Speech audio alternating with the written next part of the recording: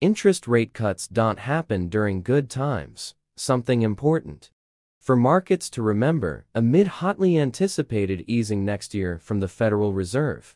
If the Fed meets market expectations and starts cutting aggressively in 2024, it likely will be against a backdrop of a sharply slowing economy and rising unemployment, which in turn would bring lower inflation.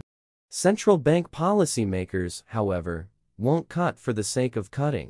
There will have to be a compelling reason to start easing, and even then rate decreases are likely to come slowly unless something breaks and the Fed is forced into more aggressive action. The market keeps trying to front-run these rate cuts, only to be disappointed, said Kathy Jones, chief fixed income strategist at Charles Schwab. In a different cycle, when inflation hadn't spiked so much, I think the Fed would have been cutting rates already. This is a very different cycle. There is going to be much more caution on their part.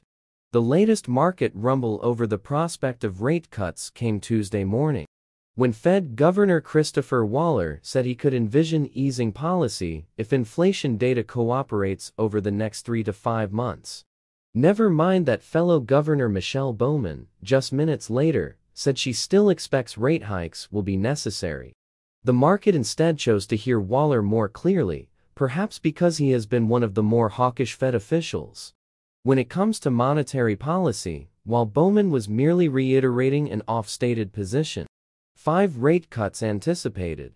If the economy moderates at all, you could be talking about a real disinflation story, and I think that's what Waller would be getting at, said Joseph Lavorgna, chief economist at SMBC Nikko Securities America.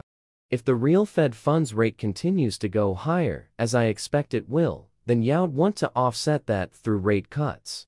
And the amount of rate cuts I think they're going to have to do is a relatively large amount.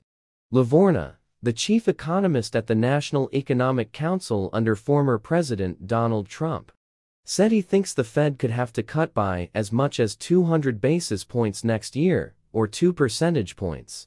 Market pricing has grown more aggressive on Fed policy easing, with Fed funds futures now pointing to 5/4 percentage point rate cuts next year, one more than before the latest speeches, according to the CME Group. Stocks have rallied since as investors prepare for lower rates.